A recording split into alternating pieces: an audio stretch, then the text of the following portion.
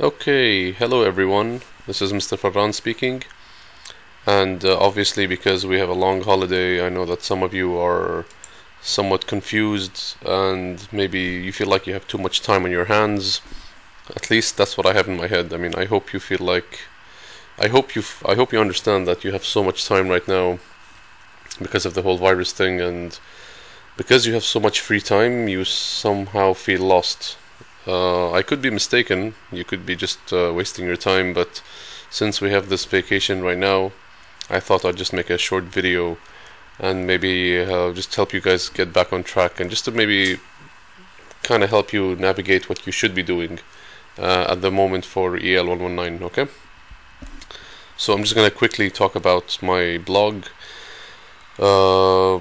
Yeah, so for the online practice codes, I know that some of you are still having problems, but it's very, very easy.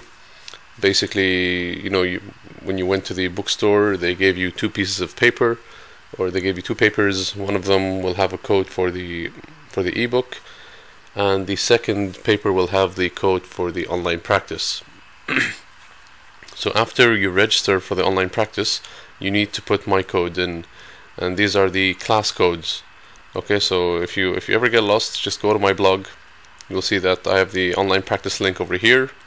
You have to register using the code they gave you in the bookstore, and then after you register, then you put one of these class codes in.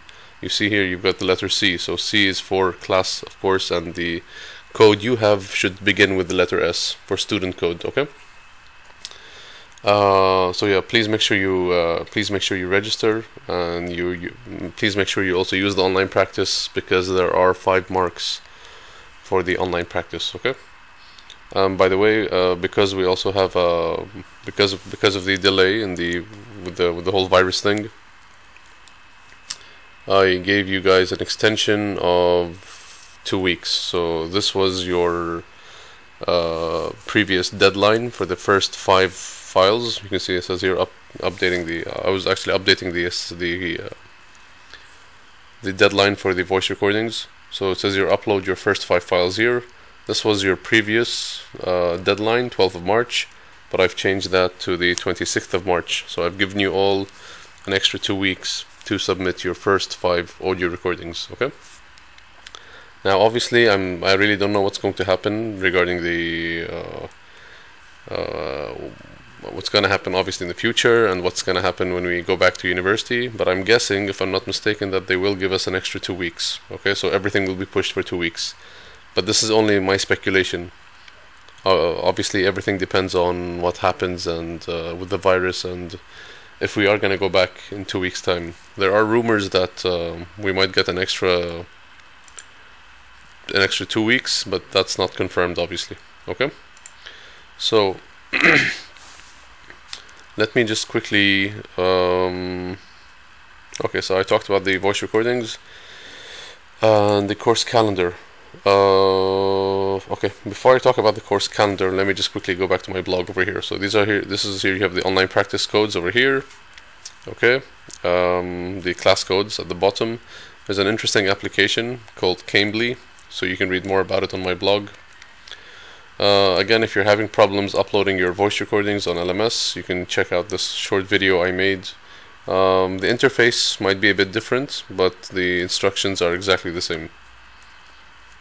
Okay, and yeah, if you need to access my notes, you can always access my notes on my blog. You can find them on the right hand side over here. Okay, so that's that. And according to the course calendar, if you remember, when we first met, we talked about first impressions, and then we talked about taste and nutrition. Obviously nothing changed, and you guys are still eating pizzas and burgers, so that was useless. We had our first presentation. And then the last time I saw you, we talked about units 3 and 4, and we also had the listening quiz.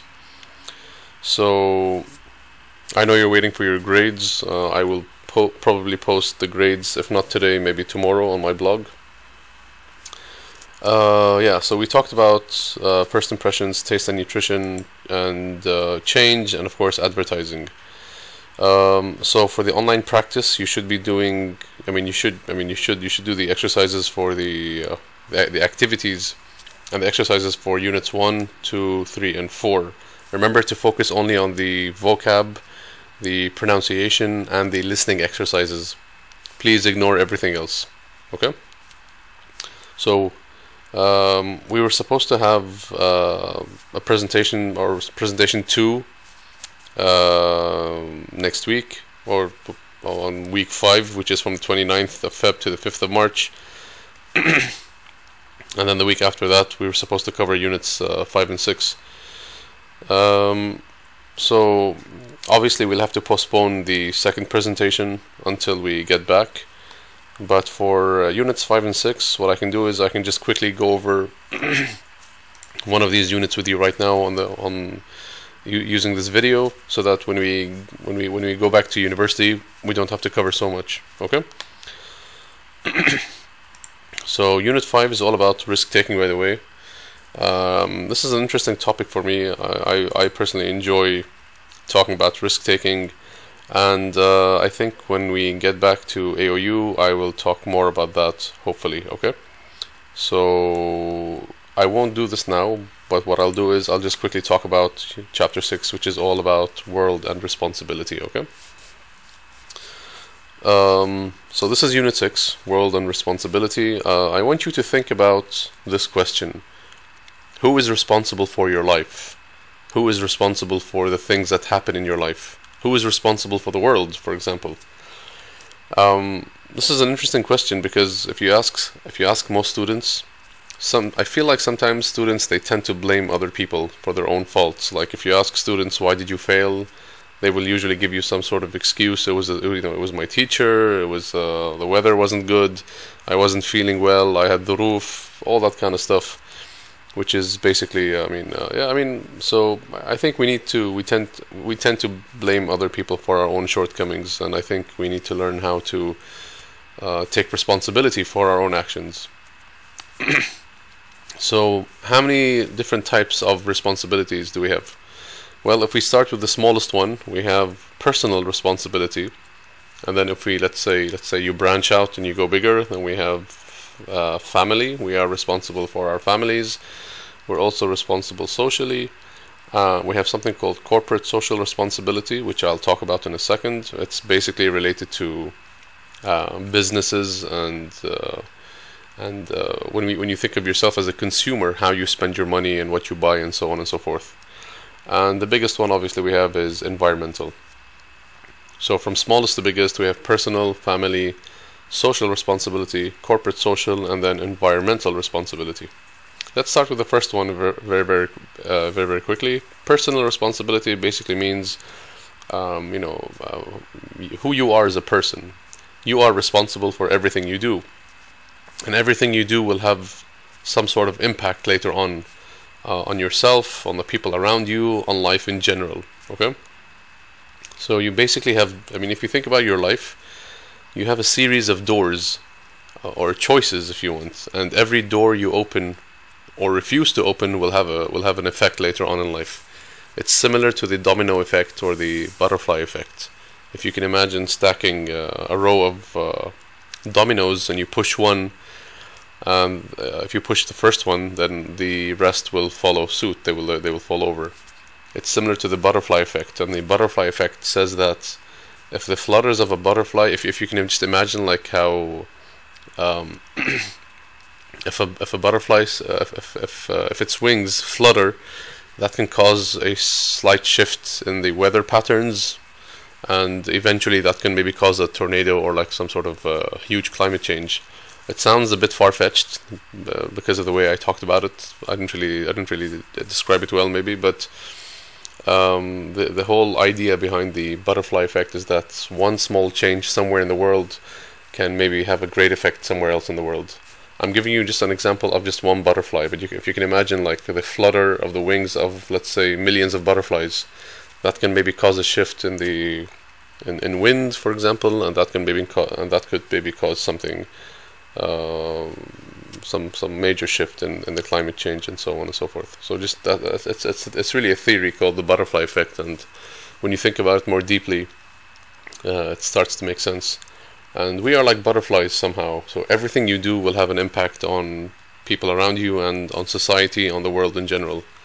There's a very interesting quote by Martin Luther King, I believe, and he says, "You are not only responsible for what you say, but also for what you do not say." So think about this for a second. You're not only responsible for what you say in life, but for also what you don't say. So the things you withhold from saying, you're also responsible for that. Take, for example, let's say, for example, you take the problems that are facing society, right? If no one says anything to the problems that are happening in society, it's almost like we're okay with them. Imagine you see like a young boy smoking. Imagine like you're walking down the road, and then like you see a young boy smoking a cigarette. He's no more than 8 or 9, or like say 10 years old. And if you walk past that boy and you don't say anything, and I walk past that boy and I ignore him as well, and if society does that, then it's almost like telling that boy, you know what, smoking is fine.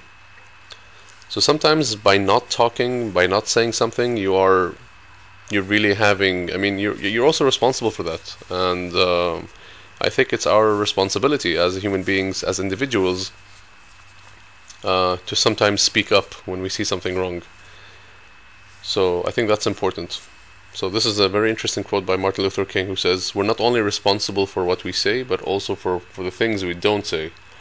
And if you think about the major problems we have around the world today, I think most of the problems stem, or they come from the fact that we are too silent. We are silent about the things that matter in life. This is another interesting quote, which is related to personal responsibility. "No snowflake in an avalanche ever feels responsible." So the word avalanche is basically when you have like a ton of snow that falls down a mountain. So if you can imagine a mountain covered in snow, and then suddenly that snow kind of tumbles down the side of the mountain, and usually an avalanche is it's not a beautiful thing. It's actually a very dangerous thing, and avalanches destroy everything in its path. So if you have like a small village, or if you have people climbing a mountain, then an avalanche can easily kill those people or destroy the whole village. But when you think of this quote, no snowflake in an avalanche ever feels responsible, and if you think of your life, we are like snowflakes somehow. And if you ask each and every single individual snowflake, like who was responsible for the avalanche, each individual snowflake will tell you, "Listen, it's not my fault. It's not my fault. It's not my fault." And that's very similar to what's happening around the world. If I ask you all who is responsible for the chaos and the killings and the pollution that we have in the world, most of you would say it's not my fault. But collectively, as a group, we are all responsible. So this is a very interesting quote. "No snowflake in an avalanche ever feels responsible." It's very similar to us human beings, how we individually don't feel responsible for the things happening around us in life. But logically speaking, we are all part of this world. We are all responsible for everything that is happening around the world. This reminds me of a very interesting commercial I once saw on TV. I think this took place in Lebanon, and you have people sitting in their cars waiting in the traffic lights, and then a man walks by and he's eating a banana, and then when he's done, he just throws the banana peel on the floor. And one guy sitting in the car says, "Hey man," he honks the horn and says, "Hey man, what are you doing? Are you seriously going to throw the banana peel on the floor?" And the man in Arabic says, "Come on, wafat alayyi," which basically means in English, "Come on, I mean, am I really going to make a difference?" And the truth is, yeah, we are all powerful. I mean, every person possesses some power, some form of power, and as I said, collectively as a group, that power just gets magnified. So we are powerful. We are responsible. Everything you do will have some sort of effect later on down the line. So that was the first one. The second one, or the second type of responsibility we have, is family. We are responsible for our family members. We are obviously responsible for our parents, our siblings, the people around us, our neighbors. When you think about it, when you see a picture like this, I think the first thing that comes to mind is, like father like son, or like mother like daughter. And you have to understand that if you are a parent, you really need to be careful, because everything your kids do, they will follow suit. You know, sometimes your kids might not listen to what you say, but your kids will usually follow in your footsteps. So if you have a parent who smokes, then kids are more likely going to smoke. This is obviously according to science and according to the studies they've done. If parents get a divorce, then kids are more likely going to get a divorce as well. So you really have to be careful if you are a mother or a father, because everything you do will have some sort of impact and impression on your kids, and you are like their best role model. So it's hard to get your kids to eat healthy food, for example, if you are busy eating junk food yourself. And it's hard for you to get your kids to read books if they always observe you holding your phone and iPad and so on and so forth. So you are definitely responsible for your kids and for the people around you. That was number 2. Number 3, we're talking about social responsibility. Social responsibility, ask yourself this question: why is it important for us to be responsible for society? Why is it important for us to be responsible for other people? Who cares about other people? So think about this question. Do you think it's important for us to be socially responsible? Yes, no, why? Okay? Just to kind of give you some examples, we have some interesting examples from Kuwait. I think it's very important to be socially responsible, because you are not living in a vacuum. You're not living by yourself. You're living, I mean, you're part of a society. You're part of a community somehow. So it's good to be responsible for those who are less fortunate. It's good to be responsible for those who are around us, because you never know. One day it could be us. It could be you in that situation. So, and it's also, you know, sometimes, you know, God blesses us with extra money, extra clothes. And so because we have an excess of, we have too much of one thing, or we have extra food, for example, it's always a good idea to share what you have with those who are less fortunate. Even in our Holy Quran, we have some interesting sayings by our Holy Prophet, peace be upon him. We have this saying: he is not a believer who eats to his fill, but his neighbor goes without food. So even religion tells us to be more socially conscious and socially aware of the people around us. I mean, how can you have lunch or dinner while your neighbor is basically starving next door? So this is just proof that our religion also tells us to be socially aware of what is happening around us. Another quote by our Prophet Muhammad, peace be upon him, again, feed the hungry, visit the sick, and free the captives. So here again we have more evidence of how our religion preaches and tells us to be more socially conscious of those who are around us. And I think it's a good thing, honestly. I think it's good to have this sense of community, and to have this to have a society where we're all equal, we're all, you know, we all care about each other, and when one of us gets sick, or if someone, you know, if someone needs help, then the rest of the community stands up for that person. I think it's a wonderful feeling. Number 4 is all about corporate social responsibility, and this is all about when you think about businesses and how we spend our money, and so on and so forth. So think about, for example, do companies treat their employees in a fair way? Are they equally treated? Do they have appropriate working conditions? What is the minimum wage? Do they have long working hours? Do they force children to work, for example? So imagine you are a consumer, right? I mean, we're all consumers. We all buy products, and think of where your money is going. Like, when you pay for a product, are you giving money to the right company? Is that company abusing its workers, right? So think about that for a second. I mean, why would I give my money to a company, and that company is, for example, killing innocent people, or destroying the environment, or even killing animals? So as a consumer, you are also responsible for the money you have and for the products you buy, because everything you buy, you're either empowering a company, you're making it more powerful, or you're actually making it weaker by not giving it your money, right? So, for example, you know, Nike is actually a good example. With Nike, you know, their slogan is it's just do it. So imagine, just do it. This is like the logo or the slogan for Nike. Now, why would I go to Nike and give them my money and buy their products if, for example, I find out that they're actually forcing kids to work, like in this picture? So I wouldn't want to, as a consumer, I wouldn't want to maybe give my money to kids, or sorry, to this company because they are forcing kids to work.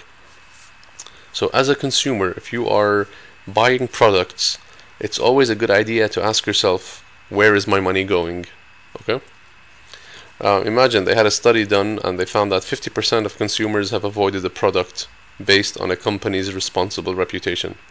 So the word boycott basically means when you avoid buying a product based on your principles or based on what's happening. For example, a lot of women, for example, in Kuwait, they love buying makeup, and some makeup companies, they actually test on animals. And if you've ever seen any videos or pictures of how brutal it is for companies to test on animals, you will never buy makeup from a company that tests on animals again. It's horrific, and the animals go through a lot of pain, and they get tortured just so that you have like the right shade of lipstick, which I think is extremely selfish. So a lot of the companies that make makeup today, they are cruelty free, they're animal testing free and things like that. And they will tell you, because people are more conscious, people are more aware of what's happening. And as a consumer, I don't have to buy makeup from a company that tests on animals. I can always buy my makeup from somewhere else. So imagine, because people are more empowered these days, and we have so many options as well. You don't have to buy from a company that is torturing animals. You can always buy your products from a different company. But imagine if all of us gave our money to this company. Right? So it's almost like you're encouraging this company to test on animals and to torture animals. Whereas if you withhold your money, if you don't give them your money, you're actually, again, this just shows you your power. Because companies want to make profit. Companies want your money. So if you don't give them your money, you're basically telling them that I don't agree with your practices, I don't agree with your policies and your animal testing, and if you don't stop, I will never give you my money again. But most of us, I guess, I don't think we're that aware of what's happening, and I think we should educate ourselves, and we should be more conscious of where our money is going, right? Again, so this is just one example. If you check the labels you have on, let's say, your lotions or creams or makeup, sometimes you might find a little message that looks like this: this product is not tested on animals. Because again, as a consumer today, I will not support any company torturing animals or human beings or destroying the environment for that reason. Okay. Now I want to just give you a simple exercise to do. I want you to imagine that you are the head of this company. You are the CEO. You are the big boss of Apple. Okay. And I want you to imagine, because of the poor working conditions you have and the low pay, your employees start committing suicide. Okay. So what would you do? Imagine you are the boss of Apple, and because of the poor working conditions that you have and the very low pay, your employees start committing suicide, right? So how would you deal with the situation, and what would you do? Would you, for example, number one, increase their salary? Or would you, number two, improve their working conditions? Or number three, ignore them, just simply ignore them? Or would you, number four, simply just fire them? Okay? So choose one of them in your head, and I want you to please be honest. Okay? Okay, so you've all chosen something hopefully by now. I want you to imagine that this is actually not really an exercise. This is actually, unfortunately, a true story. This happened back in 2012, and this is the headline from one of the newspapers. It says, Apple faces fresh questions after another apparent suicide. So imagine several people working for Apple, the ones who were working in the factories building the phones and iPads, they started actually committing suicide because of the terrible conditions. So what did Apple do? What do you think? How did they deal with the situation? How did Apple deal with the situation of people committing suicides? Okay? Imagine, and this is true, it sounds very, very strange, but unfortunately it's very, very true. It says, Apple to hang nets after workplace suicides. Imagine, I mean, like, people were actually killing themselves. They were jumping from the top of the roof or the buildings, in the ones who were working in Apple, because of the terrible working conditions and the very low pay, right? And imagine that what Apple did was they actually started to hang nets. They actually put some nets so that people don't actually die. Can you imagine? It's just insane. And you have to ask the question: is this ethical? Is this like the right thing to do? Obviously, for me, I think it's horrible. I think instead of helping these people and instead of giving them some sort of therapy or improving their conditions, they just simply put some nets, which is absurd. I think it's it doesn't make sense. Instead of spending money putting nets, why not use that money and help the people, right? And the last one we have is environmental responsibility. Okay, environmental responsibility. Now look at this picture. I mean, this picture used to be a beautiful scene. This is an example of water pollution. Can you imagine eating fish from this place? Like, imagine like you go to like a fast food restaurant and then you ask the guy, "Oh, where's this fish? Where's this fish from?" And then they show you this picture. It's a horrible picture. And if you can imagine how this started, this probably started when one person threw one piece of garbage in the corner, and with time this accumulated, and now you have this huge, ugly pile of garbage in the sea. So this is an example of water pollution. Obviously, you kill all sorts of life in such an environment. So the fish, I mean, it's going to be hard for fish to survive in such an environment. You've got the probability of increased. You have the probability of diseases and bacteria and viruses increasing in such an environment. We have an example of air pollution over here. So you have factories that pump toxic chemicals into the air, which obviously affects our breathing and the air we breathe, and that's why today we have more cases of asthma and breathing problems. We have something called global warming, where the Earth gets hotter, and when the Earth gets hotter, the ice in the North and South poles they melt, and when they melt, obviously we have more water, which can increase the chances of floods. This is an example of deforestation. Deforestation is basically where companies cut down trees to build more room or to build space for companies, factories, warehouses, and so on and so forth. And obviously trees are extremely important, not because they're only beautiful, but because they give us, air, obviously. They give us shelter, they give us fruits, and they're also obviously homes for animals and rodents and insects and so on and so forth. I found this interesting quote online. It says, "The humans are the only creatures that on Earth that will cut down trees, make paper, and then write 'save trees' on them." So it's a bit ironic when you think about it. So you cut down trees, we make paper from the trees, and then we write on the paper, "save the trees." So instead of doing that, just don't cut the trees down. That makes more sense. And of course we have, it's important to always reuse, reduce, and recycle. Instead of, for example, let's take paper as an example, right? Instead of cutting down more trees to make more paper, you can always like recycle your books. So we can take the old paper, and then through a chemical process they remove everything, and then they make new paper, and we can use this new paper for future books and so on and so forth, instead of cutting down new trees. And I think you've seen these before. There are, I think, in certain places around Kuwait, you will always find something like this. These are like little recycling bins, and it's interesting because you can see on one side it says newspapers and magazines and plastic bottles, and I think you have a glass on the other side. So I think recycling is very important. You can find these bins. You can find similar bins in the avenues as well. I've seen them before. So instead of throwing all the garbage into one place, you find different materials being separated, and I think it's a good idea. I also found this picture online, which I think is funny. Most people don't understand it, but you have these two men on a raft, and they're lost at sea, and then they see some garbage in the water, and they're like, "Hey, civilization." Civilization, in Arabic means hadara. And when you think of civilization, you think of technology, you think of advancement, you think of something which is good. But they saw garbage and they're like, hey, civilization. So they knew that human beings are close by because we leave a ton of garbage wherever we go. I also thought I'd share this interesting quote with you. The quote says, "The earth does not belong to us, and we can't abuse it and do with it as we please. It belongs to the future generations, and how we treat it today will determine how they live tomorrow."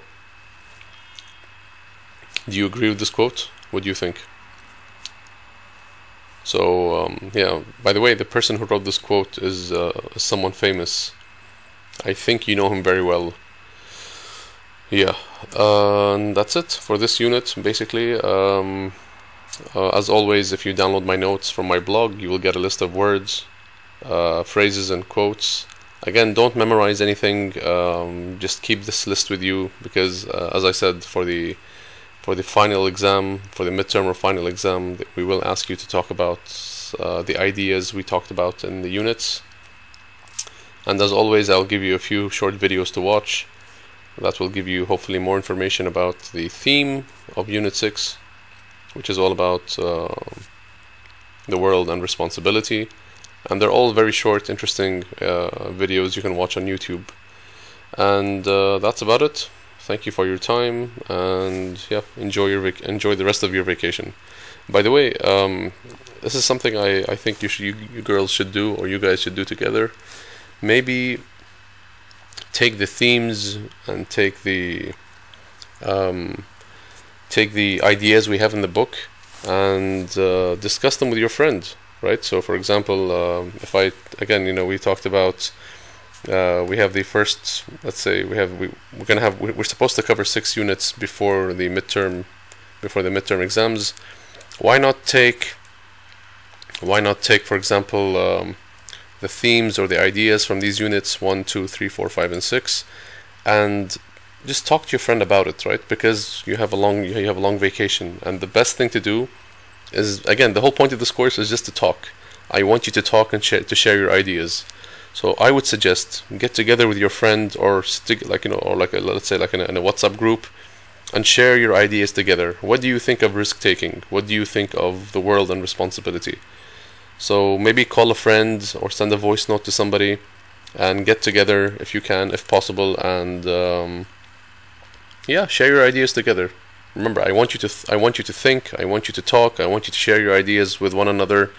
And the more English you use, the better your English will be in the future, okay? So thank you so much, I hope you had fun, and I will see you hopefully in class, okay? Bye bye.